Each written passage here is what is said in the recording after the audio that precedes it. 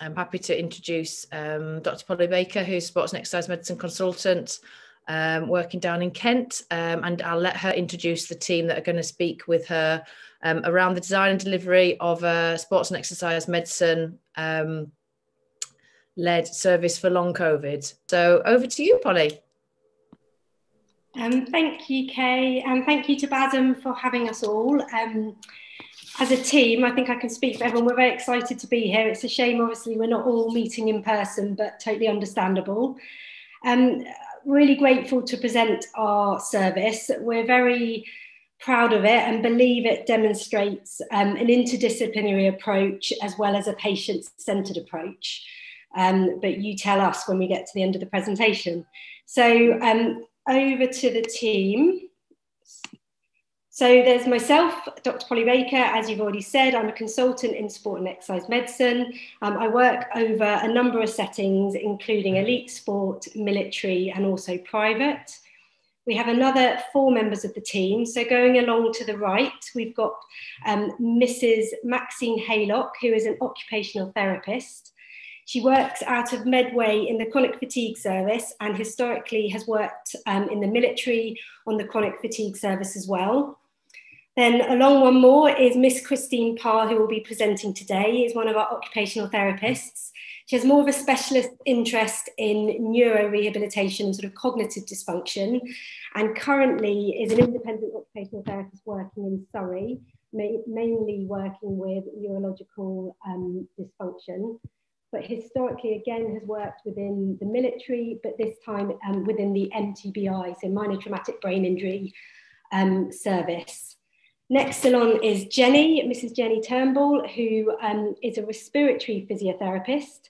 She was pivotal along with the rest of the team in setting up the service and works both out of Spire, Tunbridge Wells, but also at Guy's and St Thomas', and was at the forefront of the acute COVID response, but also has been central in setting up an NHS-led service within Guy's and St Thomas'. And to be clear, our service is a private-led service within Spire, Tunbridge Wells. Last but certainly not least is Sharon, who is a musculoskeletal physiotherapist. She has an interest in vestibular and also spinal physiotherapy, and is also absolutely exemplary in managing complex case management. So that's the whole team.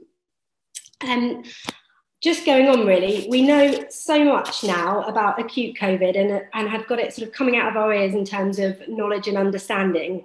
Our knowledge of long COVID, however, and unfortunately is less good. And we really are having to use our knowledge from other sort of skills like MTBI and chronic fatigue in managing this condition. What we do potentially know is that previous neuroimmunology studies that have looked at conditions with similar symptoms, so for example, chronic fatigue syndrome or depression or chronic pain, those studies have shown that there tends to be a sort of central inflammatory response, and that we think that possibly this is due to sort of an upregulation of activation of microglia, which are the macrophages of the central nervous system. And that in turn causes a cascade of cell signaling pathways, which increases that cytokine secretion. And that gives rise to a lot of the symptoms like fatigue, brain fog, and so on. In terms of the most up-to-date guidance, it defines COVID into sort of 3 entities. We have acute COVID, which is thought to be between 0 to 4 weeks, and then from 4 weeks to 12 weeks, because you're no longer able to extract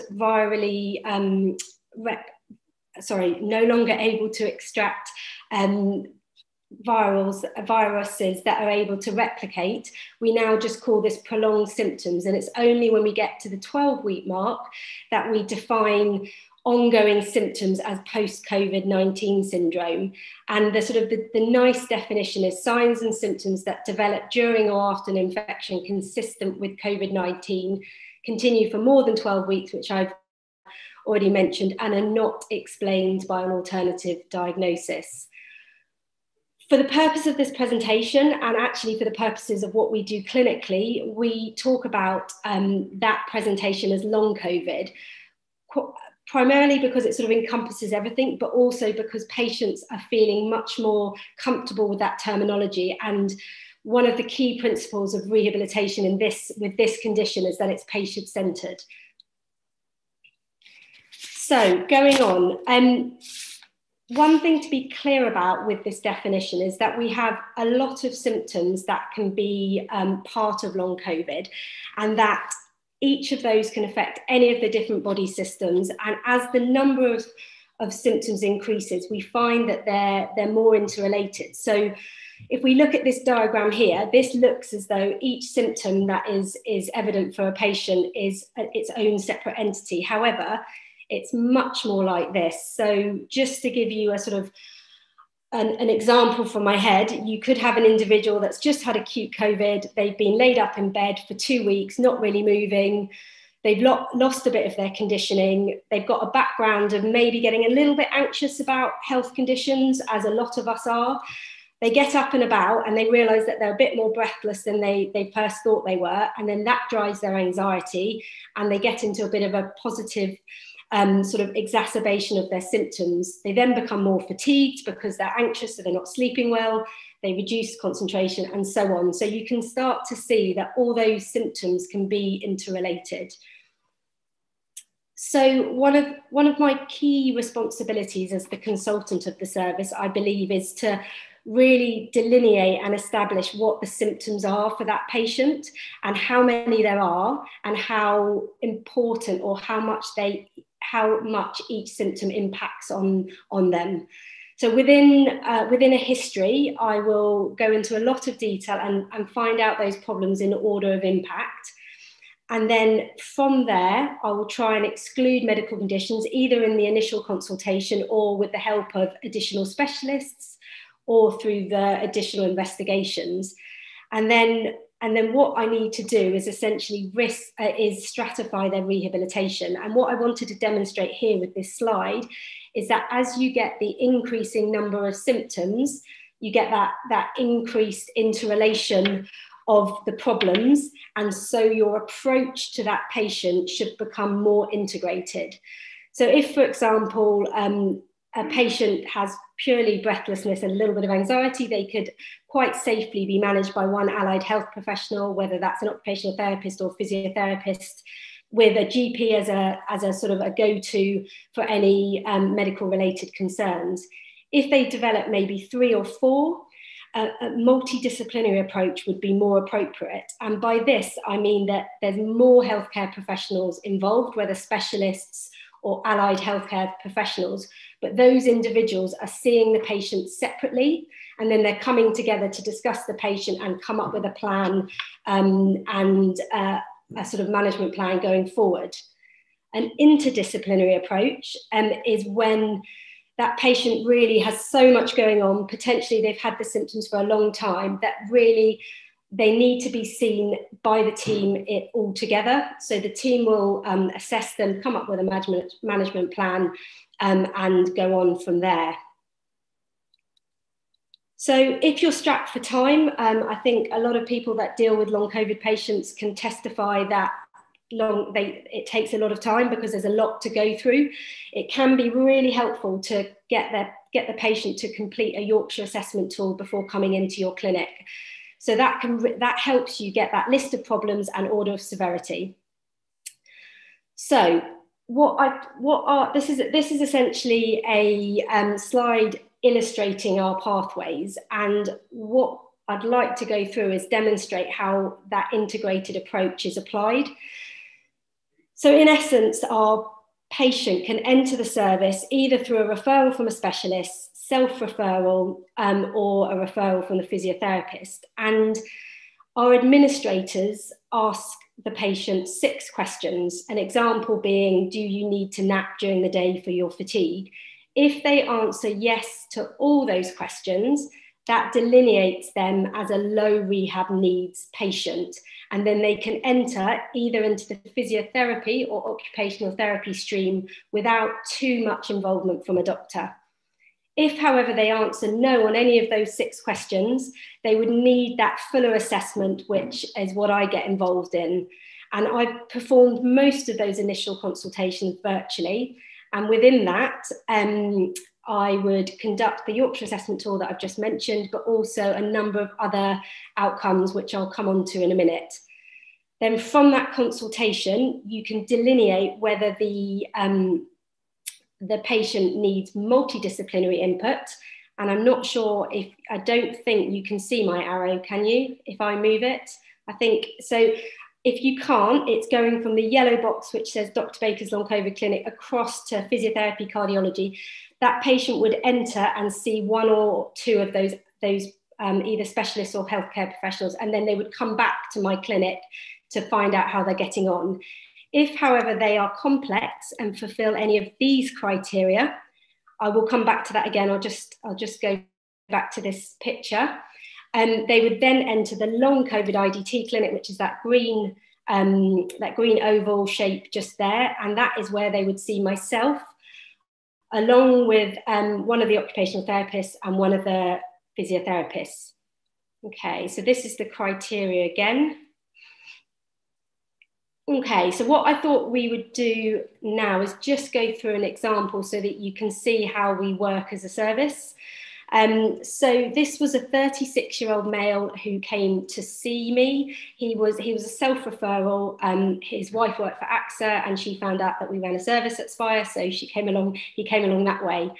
He was unwell in the summer with symptoms compatible with an acute COVID-19 infection, and he'd had a positive swab.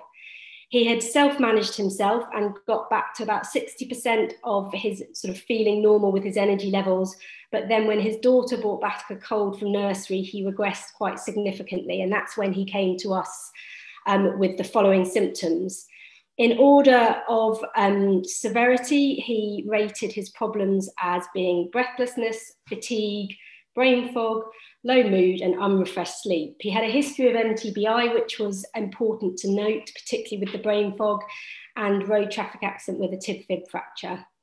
He had no medications, no allergies. And then what was really important within his social history, and actually I haven't got it written here, but is that he worked night shifts, and the work that he did on nights was quite brain heavy. So he was a data analyst looking at screens. He also had a 3-week-old son and a young girl, but luckily they slept very well. So that wasn't impacting too much on his fatigue. So he fulfilled those criteria of entering into the interdisciplinary clinic. So I took a full history, which you've got there, and then he came into the clinic and was seen by one of our occupational therapists and our respiratory physiotherapist. So within that clinic, essentially, all the healthcare professionals that are in it have already seen my letter with the full history. So we have a bit more time. So we allow any additional questions, but we spend most of the time completing the examination and determining the management. So we got our nurses to complete these observations before they come in. We do a lying and standing blood pressure because there is, we do see quite a lot of hypotension or postural low blood pressure. So it's worth identifying that. And then we get them to fill in the following outcomes. So I won't spend ages on this, but the EQ5D5L is a general outcome measure looking at 5 domains of your life. So anxiety, depression, pain, mobility. Low scores are good, high scores aren't. So actually with this individual, they look relatively good. He rates his health, which is the 85, as 85% of normal. So actually you're sort of like, oh, he seems quite good. However, you then come on to the COVID functional score, which is out of 5. And 3, sort of above 3 and above is fairly debilitated. So there's a little bit of a mismatch there, which tells us a little bit about his personality, which is helpful. There's then the work and social adjustment score. So 40 out of 40 is bad. It means their condition is impacting on their work and ability to participate in social activities. So again, not too bad, but 10 out of 40. GAD-7, I'm sure lots of you will be familiar with, is anxiety. So that's moderate. And PHQ-9 is depression, so mild to moderate. And then Childer is a fatigue score, and he's severely fatigued. So quite interesting there, his scores. We then perform a full examination, and if they present with headaches or brain fog, we do look at their cervical spine as well, because that seems to contribute quite significantly. Jenny does her dysfunctional breathing assessment, and then if they haven't had bloods done already, we'll do a fatigue screen. And I'm happy to answer any questions about what bloods we do and why at the end of the presentation. So, sorry, I'm just having problems clicking on. So what we do at that point is we then ask the patient to leave. We then have a discussion all together, and we come up with what we believe is going on. So a biopsychosocial formulation of what's going on for that patient. So the patient definitely has long COVID, we know that, but why do they have it? We find this is very helpful, that we all know what we're going to be saying to the patient. We're all singing from the same hymn sheet, so to speak. And I believe, and there are studies that demonstrate that can help with behavioural change. And a lot of the treatment we're recommending is behavioural intervention. So we really need that buy-in. We always try and prescribe some type of physical activity. And that can be as little as walk for 5 minutes, turn around, walk back, or even 10 minutes of housework. And then ongoing sessions with physiotherapy, both respiratory and musculoskeletal if deemed appropriate, ongoing treatment with occupational therapy, and then my follow-up. I generally follow up at 2 weeks to go through blood tests and just to check they're all doing okay. And then at 3 months. Okay, I think that is everything. So what we are now going to do is divide into sort of 3 sections to go through a few more bits in detail. And we have Sharon, who will be talking next. Oh, sorry, so I forgot about this. This is just an example of how much detail I put in my clinic letters. And just under the impression is that kind of biopsychosocial formulation. So apologies, I skipped that. So on to Sharon. Lovely, thank you, Polly. So I'm going to briefly talk about anxiety and remind us of the role of the nervous system. And then I'll explain how physiotherapy can influence anxiety and long COVID symptoms. I'm sure that everyone here understands anxiety and has experience of managing it within their clinical work. We found that patients often arrive to the clinic anxious, and the Yorkshire screening tool, which Polly mentioned, has allowed us to identify that many of these patients also experienced high levels of anxiety prior to long COVID. And anxiety can manifest physically with a variety of symptoms, including shortness of breath, increased pain, palpitations, and trembling. And the goal of physiotherapy intervention is to reduce the sympathetic nervous symptom activation and physiologically reduce the anxiety. So we know that the prefrontal cortex is the centre for rational, logical thought, and that tempers anxiety. Then the prefrontal and anterior cingulate cortex amplifies that negative information and tends to enhance anxiety. And both of those then feed down to the amygdala, which will trigger the fight or flight response and activate the sympathetic nervous system. Repeated activation and overstimulation will lead to hypersensitivity, and patients experiencing an increased response to triggers. And this can sometimes occur just in a generalised anxiety state where there's no real trigger. Next slide, please. Thanks. So symptoms which are covered and managed by the musculoskeletal physiotherapists include, but are not limited to, anxiety, central sensitization, which is more likely in the presence of anxiety. So the normal or subthreshold afferent input can result in hypersensitivity to stimuli, responsiveness to non-noxious stimuli, increased pain response evoked by stimuli outside the area of injury. And within musculoskeletal pain, we've noticed a bit of a trend within the patients who have passed through the clinic to date, in that, say, for example, resolved historical low back pain is presenting as an exacerbation. So it could be secondary to patients having increased sedentary behaviour due to fatigue. or as Polly sort of alluded to, patients are sort of sometimes presenting with neck and upper shoulder pain. And when thinking of when people are anxious, we often hold ourselves quite tight and tense. So again, that's linking the musculoskeletal symptoms that they may present to our part of the team with and anxiety. For headaches and dizziness, well, these could be cervicogenic, viral or vestibular. And as MSK physios will help to put those into the correct box and treat accordingly. Shortness of breath, reduced exercise tolerance, muscle weakness and fatigue. Next slide, please. So linking back to anxiety, the goal is to deactivate the sympathetic and activate the parasympathetic nervous system, thus promoting physiological change. And physiotherapy, it's known to have a strong therapeutic effect, which was shown in 2021 by McCabe et al.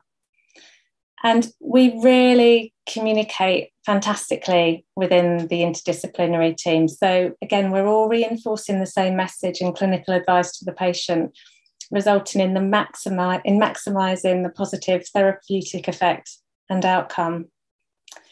As MSK physios, we've got our core skill sets, so joint mobilisation, stretching, massage, education. And also with this client group, I'd bring in vestibular rehabilitation under that umbrella. And again, calming that sympathetic nervous system and influencing the memories and information descending from the amygdala. So it's helping the body to be reminded what normal is. Research by Abwin Porras et al. Showed that manual therapy produces an increase in the parasympathetic nervous system and a reduction in the sympathetic nervous system. So from our side, through treating pain, the patient is better able to cope with other long COVID symptoms and also more likely to engage in other clinical advice. Relaxation techniques, that tends to form part of our treatment plan as well. So it may be something like progressive muscular relaxation, deep breathing exercises, mindfulness. So we identify which technique may be suited to the individual. And it's been proven that relaxation techniques reduce stimulation to the sympathetic nervous system. I have to say, sometimes patients roll their eyes or don't look particularly enthralled at the prospect of engaging in these sort of techniques. But I find that once I'm addressing other MSK concerns, I can sort of gradually build in a technique that will work with them and they'll engage with. From a basic respiratory management side, we will do breathing control exercises for shortness of breath, relaxed breathing positions. And, there is a link between shortness of breath and anxiety, but we must remember also that some patients can have the physiological changes secondary to COVID. And then we've got Jenny, who will be speaking later, who's our specialist respiratory physio. And she's the one who we go to for all those complex patients. So coping strategies and advice, we commonly use a diary to help develop the patient's rehab plan and progression. It's really important for long COVID patients to include triggers and warning signs to help them balance activities with rest to optimise their recovery. Guidance on pacing, modification of ADLs and return to work, including the possibilities of graded return. We found that the age range of clients coming through our long COVID service are often in their 30s and 40s. So within that age, you've got lots of people who are working and with young families who can be quite demanding and somewhat tiring. And then we have Christine, our OT, who helps us again with these complex patients. So we address both return to activity and or exercise, as in a lot of cases, we're guiding the patients back to activities like housework, childcare, gardening. And we see that all of these are important for wellbeing and health, even though not formal exercise. NICE cautioned against using graded exercise for patients with long COVID, and it is a topic of ongoing development. Graded exercise uses fixed incremental increases, and we're not suggesting this approach at all. It is a huge and often controversial topic and not the focus of this presentation. Within the long COVID clinic, though, what we tend to do is provide a highly individualised exercise programme, which is patient-specific and symptom-guided. So we'll consider oxygen desaturation, post-exertional malaise, cardiac symptoms, orthostatic hypertension, autonomic dysfunction. And we have things flagged up from the Yorkshire screening tool, which Polly talked to you about earlier on. So we can again combine that information we've attained at assessment right through that patient journey. And, you know, safe and effective rehab is a fundamental part of their recovery, but setting it at pace, which is appropriate for the patient's current energy level at that time, which we know can vary considerably. Also, it's good to exercise. Activity is known to reduce anxiety and depression, and lack of exercise and movement can result in a raised PHQ-9 score. Also, sedentary behaviour is a leading cause of morbidity, and being physically active is important for all areas of health, cardiovascular and respiratory, as well as mental health. Next slide, please. So this is my last slide, and I actually use this one with lots of patients within my clinic. And I take the view that this bucket, it could be stress, it could be anxiety, and that we've all got stress in our lives. Presenting is quite stressful, I think everyone would agree. And some of it's good stress and motivational, but only if it's at a normal level. And we can only cope with so much stress in our buckets, and effectively managing that stress has a positive effect on regulating mild depression and anxiety. So what we do is we ask the patients to identify what their stresses are, and we sort of like explain that it's fine if they can't eliminate them, but just identifying and trying to reduce them so that they increase their awareness. And then using tools to reduce them. And those tools are the holes in the bucket. And sometimes we'll need more holes in our buckets, and sometimes we'll get away with slightly less.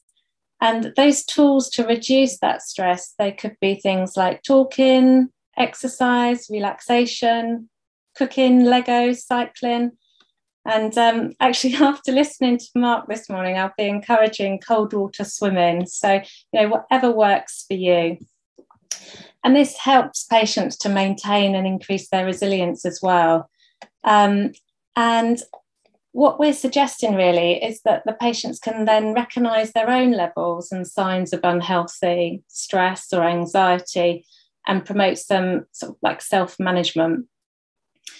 Also, we know that lowering stress and anxiety reduces the production of cortisol, which is a physiological benefit in really reducing anxiety.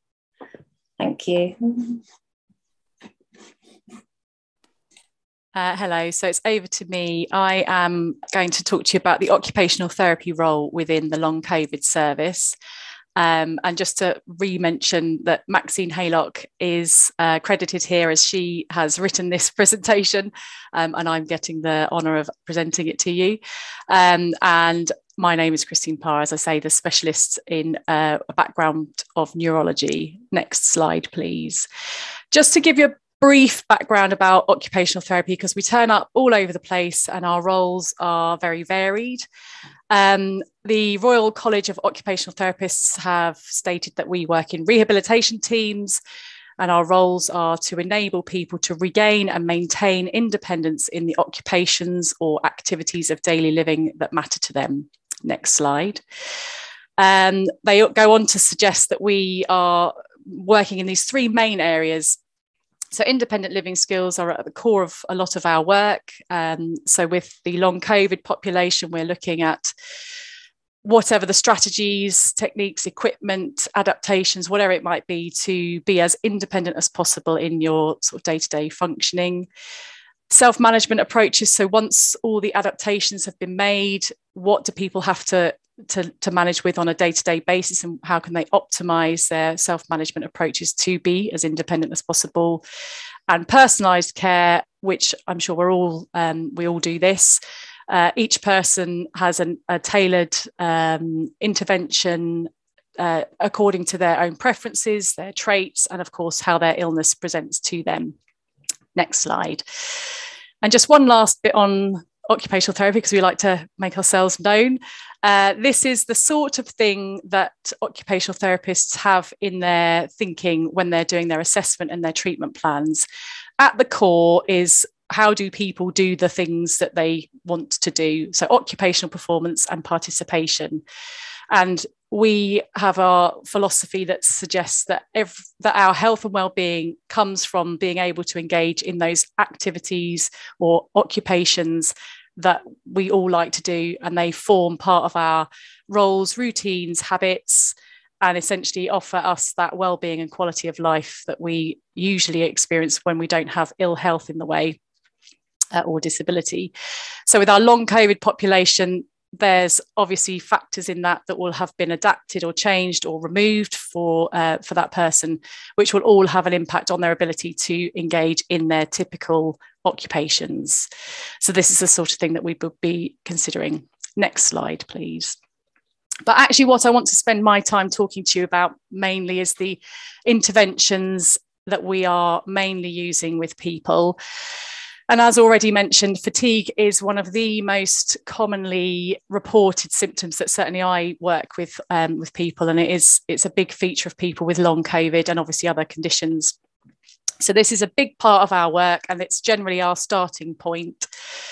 So we will talk to people at length about what it is, how is their fatigue affecting them. So we start to do lots of education around trying to get people around the concept of having an energy resource as a battery, which is what that picture on the left is supposed to be. We find with people with long COVID that their battery of energy is massively depleted, and often that means that they really struggle to do any of their activities. What can then happen with the graph that you see on the right there is that people will have possibly a bit of a better day. They'll do loads and loads of things because they're having a good day, but then they will have this crash. And that crash can last hours, it can last days, it can last weeks in some cases. And the recovery is often much slower and doesn't quite reach that same point again, but they have a better day. And then again, they do more and crash, and so on and so on. And what we see is that over time, the battery of energy is gradually being depleted.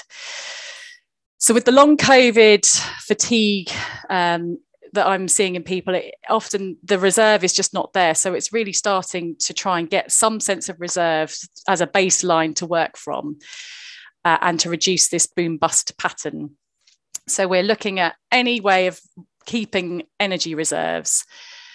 What we tend to do, if people can manage it, is to ask them to do a fatigue diary. So what are the things you're doing, even if they're small? Is it getting out of bed, brushing your teeth, right through to going back to work activities? And in that, what are the things that are really fatiguing you? And then we'll also look at what the components of that particular task might be. So are the fatiguing components physical? Are they cognitive, or are they emotional? And people don't always necessarily consider all three of those aspects. So that in itself is quite a useful education piece. People can start to reflect on things in a slightly different way, and it helps us to target how we're going to treat those particular issues.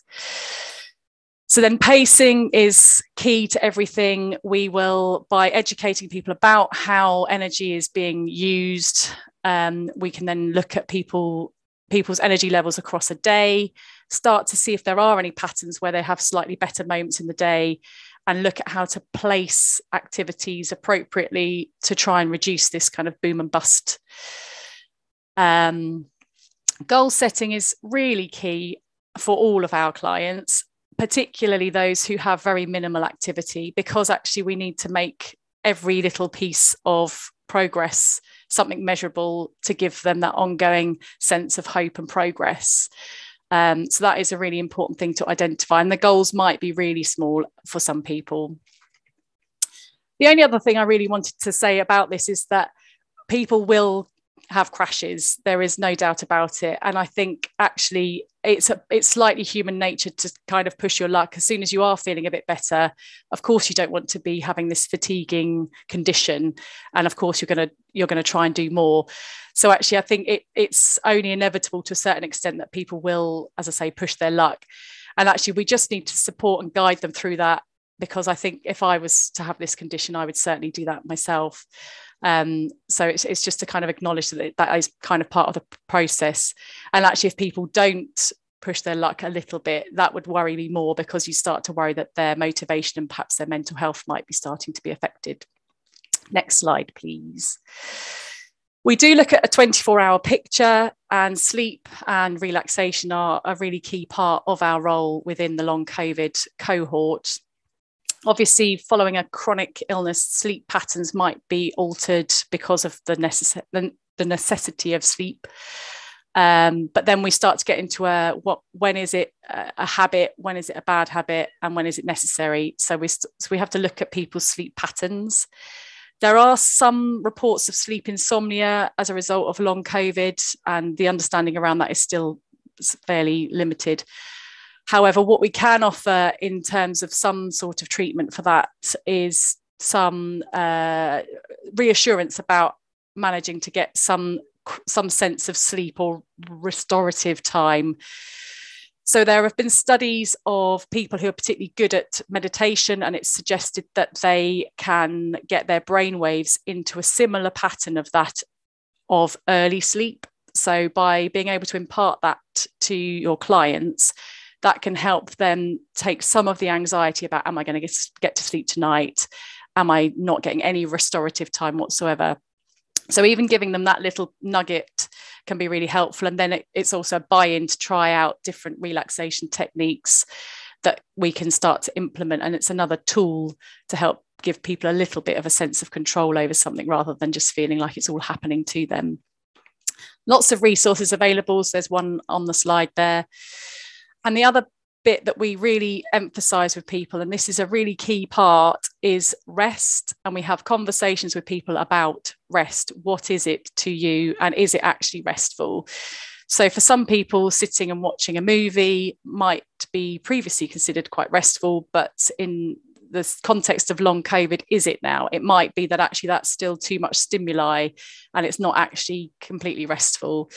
So again, education around what rest is, getting good quality rest, use of relaxation, because actually going and resting in a silent background is not a very comfortable place for a lot of people. So some sense of low grade in my pocket.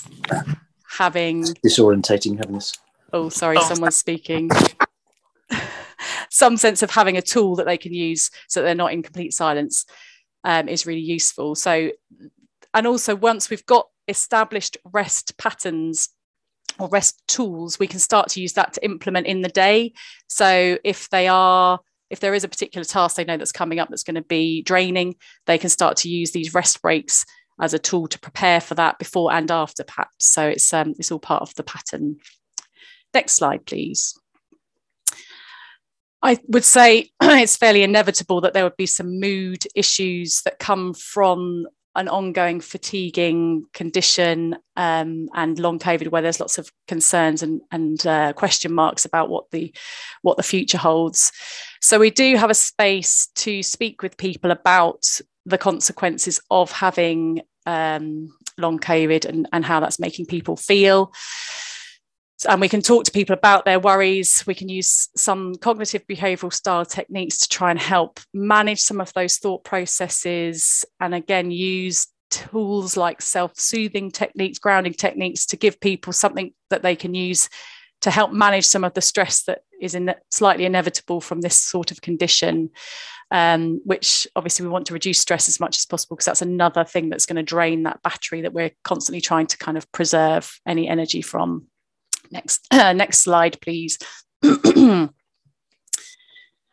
This is my background as well with neurological changes, and this is a commonly reported, or can be quite common, this sort of brain fog term that's used. And this is where there's quite a lot of similarities in features with the MTBI population, where they'll have very similar sort of presentation or descriptions about how their sort of cognitive function is for them at the time. So people will report things like poor concentration, poor memory, reduced attention, and poor executive functioning. And our role as OTs is to, again, look at what the tasks are that they're noticing it the most in, and to pick that apart a little and see if there's any way of reducing some of the load. So it might be visual filters are used to reduce some of the visual load, memory techniques, lists, dictaphones, mind mapping for more complex thinking patterns. Whatever it might be, we just try to explore with people what it is within that task that we could perhaps help to take some of the load out of it where possible. Next slide, please. And this again links in part to some of the vocational rehabilitation work we do with people. Obviously, we're keen, as Sharon said, a lot of our population are working age, and we're keen to get people back to their work roles and responsibilities and get a sense of those meaningful roles that they have. As OTs, we then look at the job demand analysis. So what is it that person needs to do within their work role? And then a functional capacity evaluation. Where is that person at the moment? And what is in that gap in between? And then we can look whether there's any things to bridge that gap, and then discuss with occupational health teams about the sorts of strategies or reasonable adjustments that might need to be made to help that person to get back to work. And that's me. Thanks very much.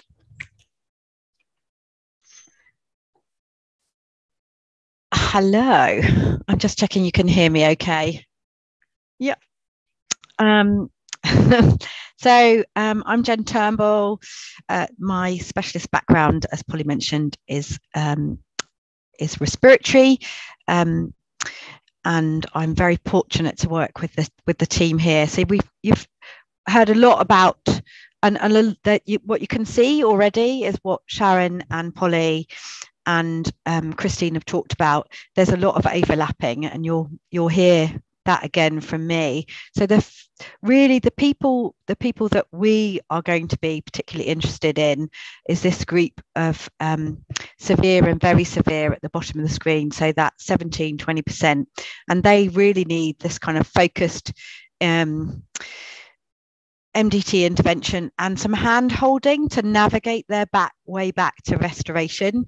And so the evidence is emerging, and for our rehab programs, they are really effective at getting people back to work and back to their normal function. And it's a really small number of people that are not managing to do that have post-COVID or long COVID symptoms.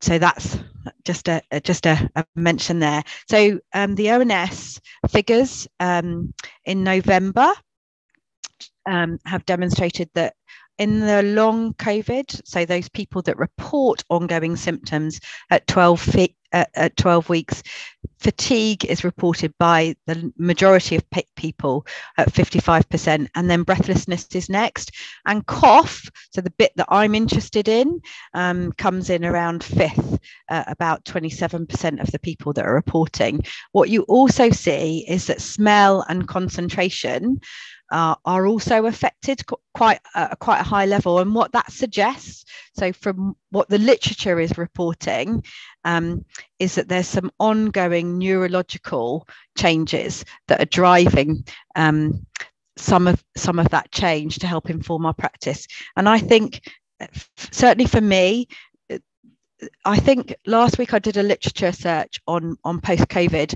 and there were about 300 pieces of literature that were coming out. So I kind of feel like my knowledge is a bit like a squeeze box. It kind of ekes out, and there's all of this information. And I'm like, what do you manage all of that information?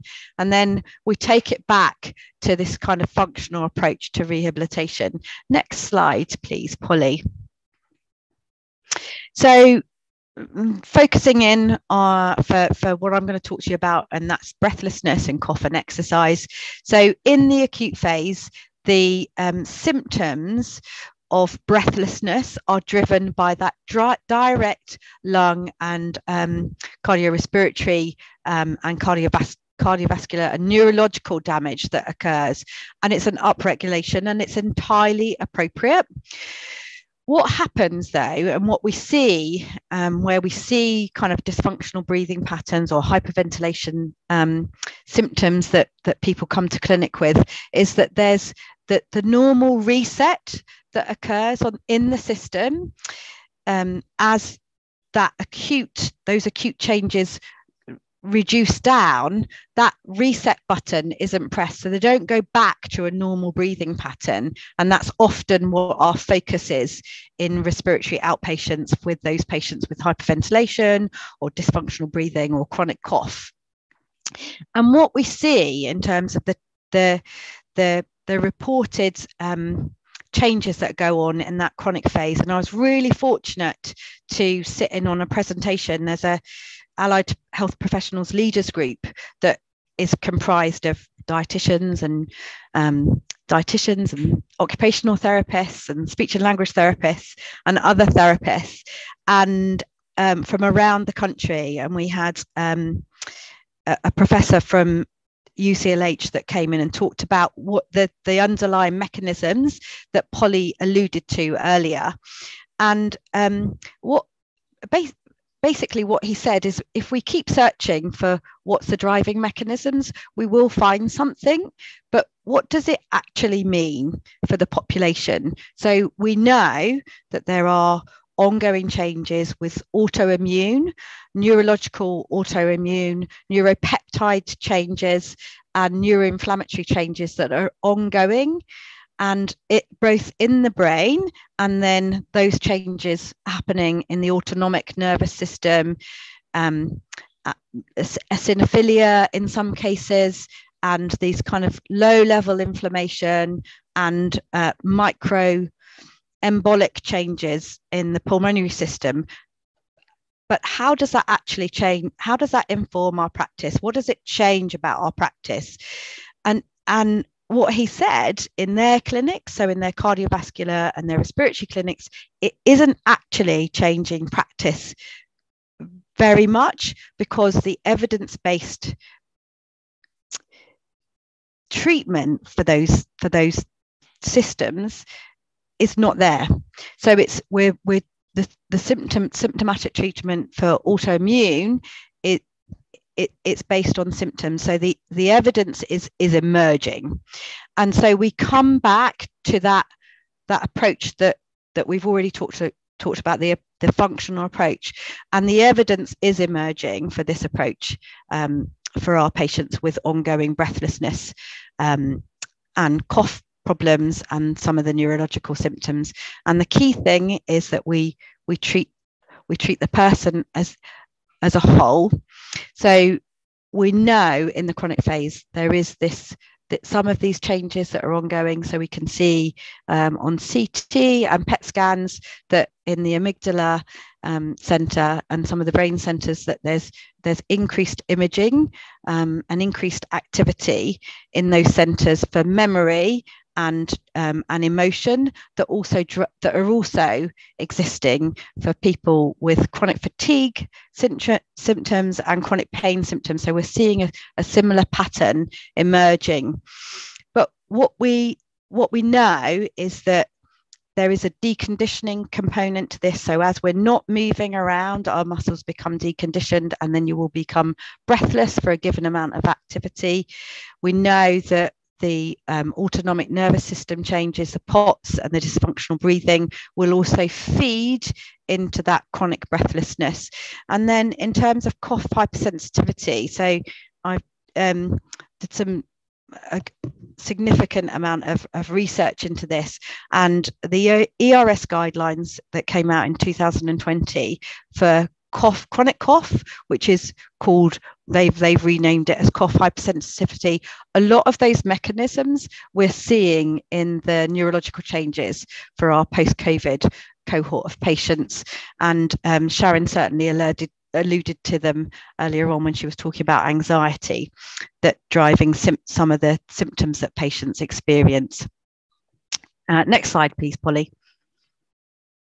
So as Polly said, it is about treating the modifiable. So post-COVID is a diagnosis of exclusion, and we are, as I said, extrapolating from our evidence, and it's a bespoke and individualized approach. Next slide, please, Polly. So in normal breathing, as you guys will know, inhalation is active. It's mainly driven by the diaphragm at a resting respiratory rate, and then exhalation is passive. So it's a passive process. And what we see in patients as they become breathless is that pattern changes. But normal breathing is subject to a complex regulation. So there's, and if you click again, Polly, we might have a little next bit coming up on this slide. So as we talk, as we eat, as we drink, as you move around, your body has to respond to all of those changes. And our emotional state will also feed into that as well. Next slide, please, Polly. So breathlessness is a subjective and distressing sensation where people are more aware of that, of their changes in their breathing. So their amygdala and their anxiety systems are going to be stimulated, and it can be a mixture of breathing in excess of metabolic needs, that's hyperventilation, or what you might see in some of our patients is overuse of, or just inappropriate use of muscles. Next click slide, Polly. And then, of course, as we become fearful, understandably for people who have been experiencing 3-6 months of symptoms that are beyond their control, they will become fearful and they'll avoid activities. Understandably, you do less, your muscles become weaker, and then for that given amount of activity, you're more breathless. So it's a self-fulfilling cycle. Next slide, please, Polly. So dysfunctional breathing pattern, it's an alteration in the biomechanics, and we tend to look at it as structural and organic and functional, and it may be thoracic or extrathoracic in its origin on either side. And that's really important, that we understand what's driving some of those mechanisms, so that we can help to treat them. Next slide, please, Polly. So, and we know from our existing practice, and certainly more recently, so this is from 2011, we know that there's a long-term follow-up improvement in symptoms with people with dysfunctional breathing, with or without asthma. But we also know from more recent studies that using the same strategies for breathing pattern retraining that we use in existing patients for people with a primary respiratory condition or a non-respiratory condition, that these strategies are effective. Next slide, please, Polly. So thinking about cough, and so for the gentleman that Polly talked about earlier on, he had he really just had a hyperventilation, so his breathing pattern was rapid and shallow, so just needed to slow down. But one of the techniques that his body had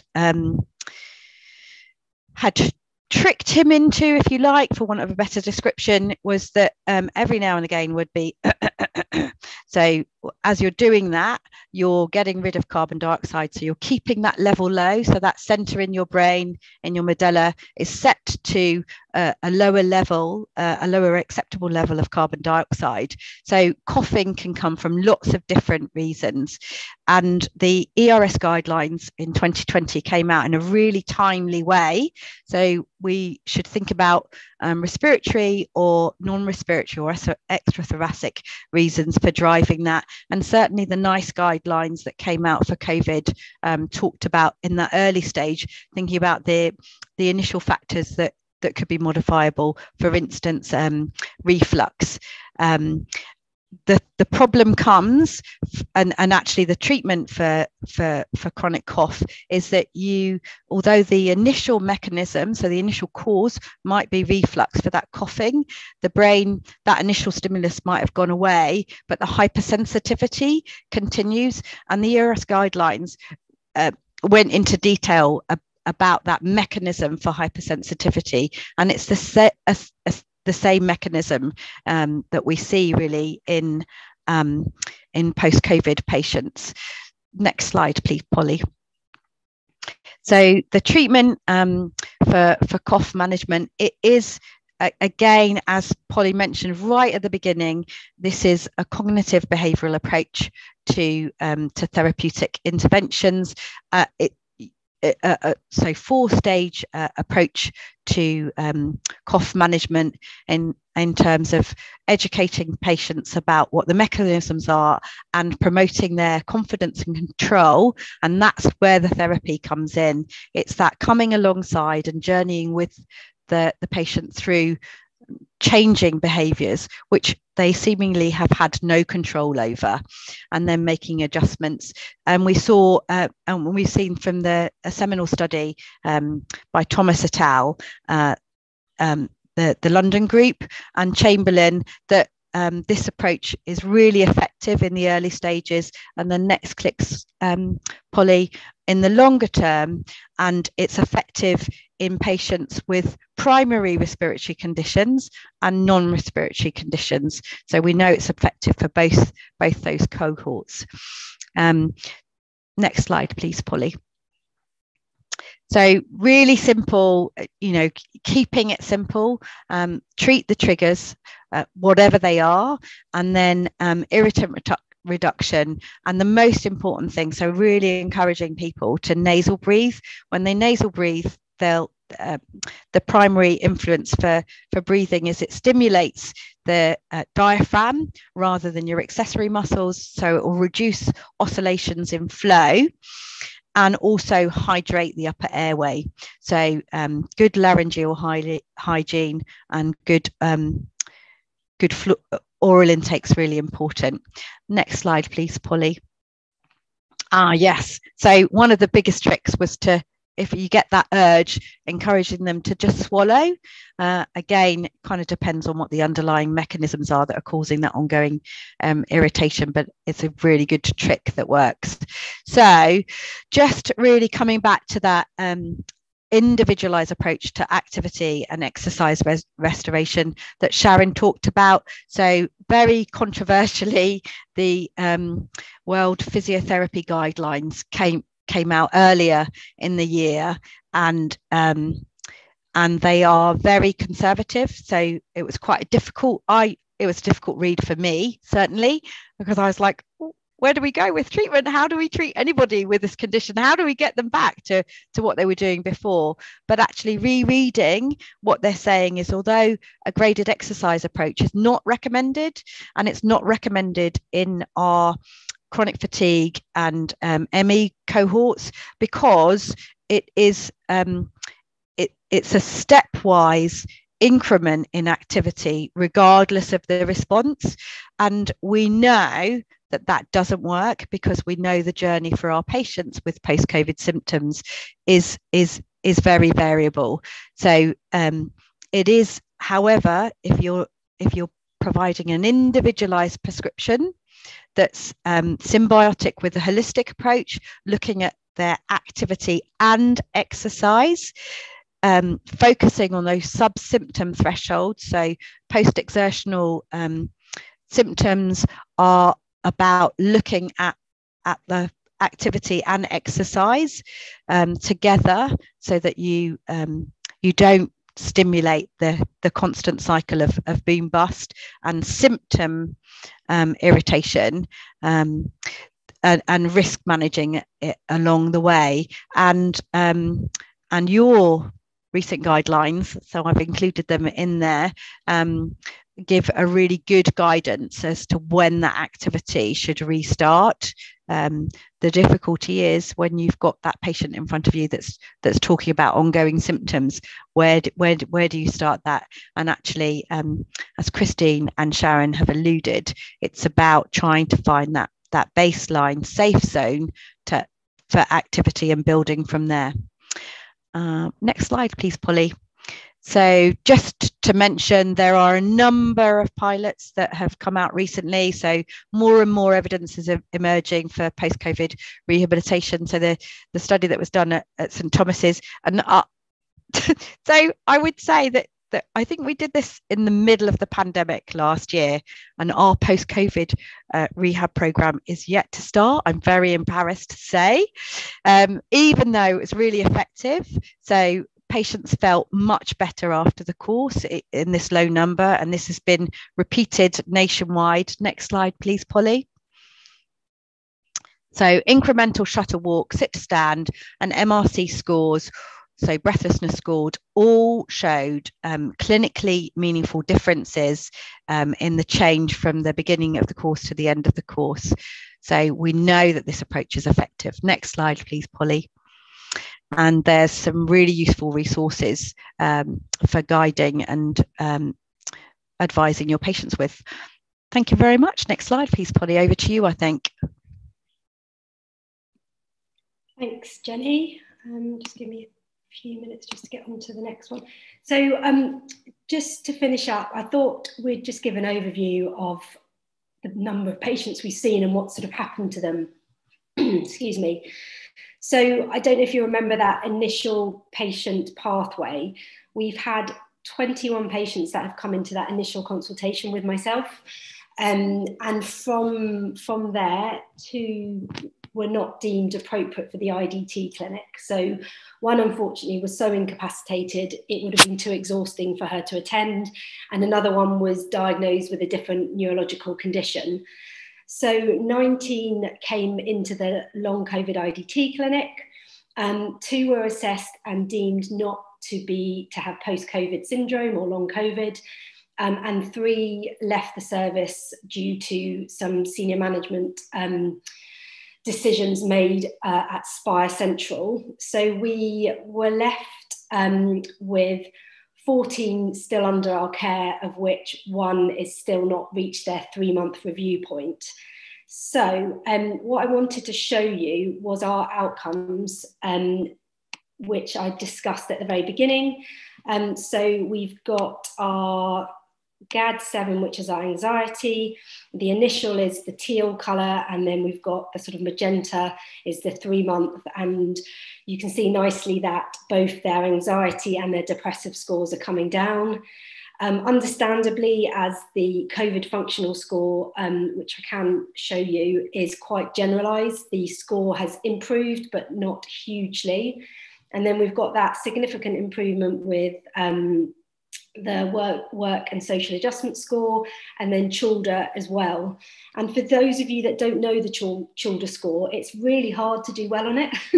Sometimes I wonder whether I would score quite highly. So the fact that we've sort of reduced the score by that much is very positive. And then going on to our EQ5D5L. So I talked about those 5 domains. And what you can see there is the domains at the bottom. So mobility, self-care, usual activities, pain and anxiety and depression. And they've gone from relatively high scores in mobility, usual activities, pain to much improved. And then in terms of self-care, there's a slight improvement, and anxiety and depression as well. And then with our health score, there's also been improvement, but not as great as I'd like to sort of demonstrate. We have had 2 patients who unfortunately regressed at the 3-month point, which have brought our scores up quite significantly. But actually, I'm pleased to say one of them is actually doing very well again. So just going on from there.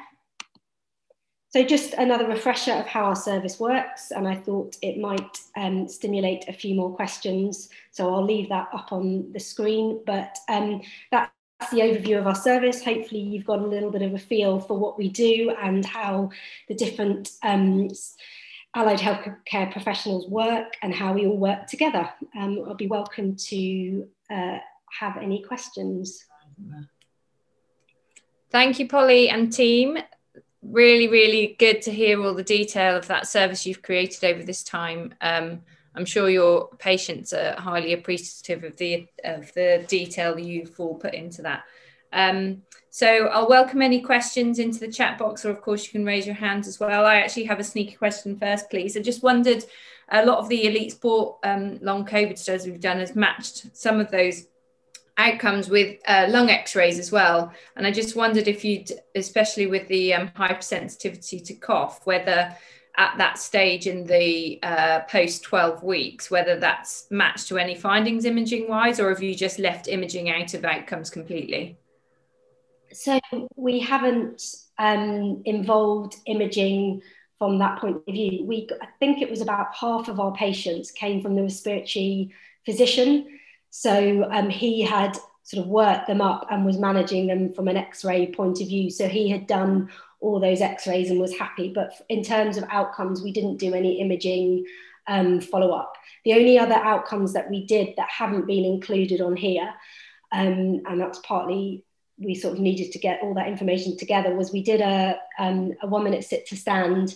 And Jenny, there was one other outcome that we did, didn't we? Oh, you're on mute, Jenny. Sorry. So the BPAT, which is the Brompton breathing pattern assessment. So that, yes. So those are the ones that we did. I mean, we generally spent 45 minutes to an hour with each patient. So we had to be a bit mindful of not doing too much. No, absolutely. And of course, you know, you're not a multi-centered trial, so you can't expect to have that level. But I just wondered if that had been included at all. Kay, I think you had a question as well, didn't you? Yeah, thanks, Polly and team. It was, I think, to go back to your explanation of the investigation side of it. So we talked about the blood tests, and I just obviously noticed that there was a celiac screen on there. I guess for me, it's interesting to know the rationale behind doing all of the, and then the balance of that and over investigating and then medicalizing patients at that point. So yeah, just interested to hear your views on that. Does anyone else want to speak, team? Or shall I keep going? You're all shaking your head? Great, thanks for that. I mean, it would be interesting to know what you define as over medicalisation. Interestingly, we set up it took quite a while to get our service going due to lots of paperwork that had to be completed, and it had to go to Spire Central. So actually, by the time we got going, it was January. Was it January this year, I think? So we had a lot of patients that came that actually had COVID since March, or long COVID, sorry. So they'd already had it for a long time. And a lot of them were concerned and anxious about things. So it was very helpful, or appeared to be very helpful, to sort of exclude it straight away at that initial consultation, get the bloods done, feel happy that you've done it. And because their symptoms were so lengthened and prolonged, I would have felt quite negligent not to have done a certain number of blood tests. And the reason I've chosen, they were all up there, weren't they, on that slide? The reason those were chosen is there's a couple of good editorials written by GPs about fatigue. I think it's on the BMJ. I'm welcome to send it across to anyone if they find it. And they talk about, you know, the ability to review your patient, and fatigue normally sorts itself out within 3 months. But the majority of our patients, when we started our service, we were seeing after 9 months of symptoms. So I think it's, and that you raise a really good point, Kay, in that we're seeing quite a sort of a certain cohort. We were seeing people that could afford to come to us because it was a private service, but also we were seeing those ones that had really sort of ongoing symptoms. So the more complicated long COVID, we weren't like a GP who you'd go, oh, I'm still feeling ill at 4 weeks, I'll go and see them. They often, so they were more complicated and needed more things doing for them, if that makes sense. Mm-hmm. Mm-hmm. Yeah, I guess my comment is the upscaling of these types of services, and then whether they would deem being able to be absorbed by other sorts of services already established. So within an NHS setting, obviously we've got chronic fatigue services running within rheumatology, or it depends which trust you're working for.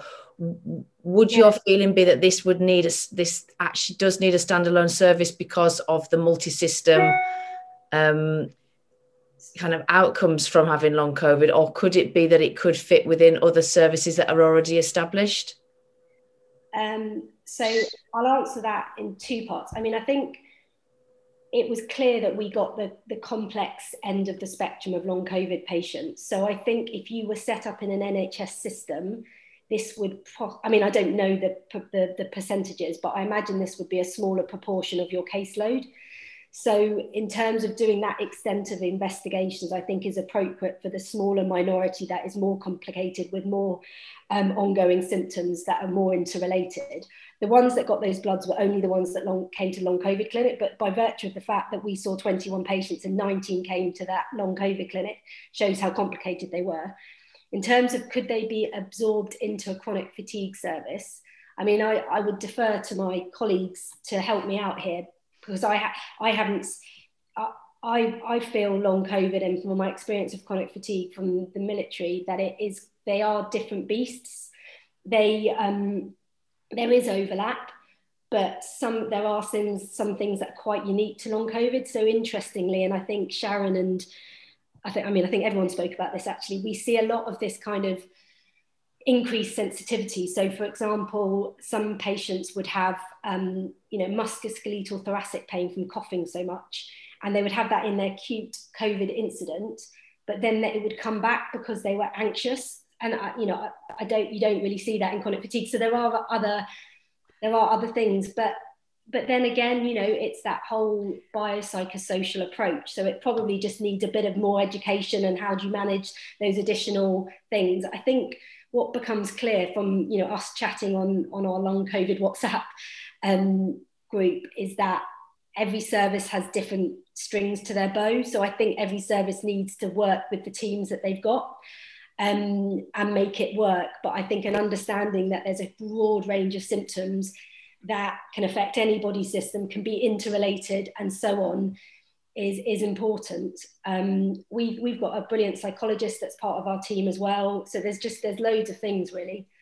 Would you guys agree? Christine, Sharon, Jenny? Nodding. Can I say something? Yes.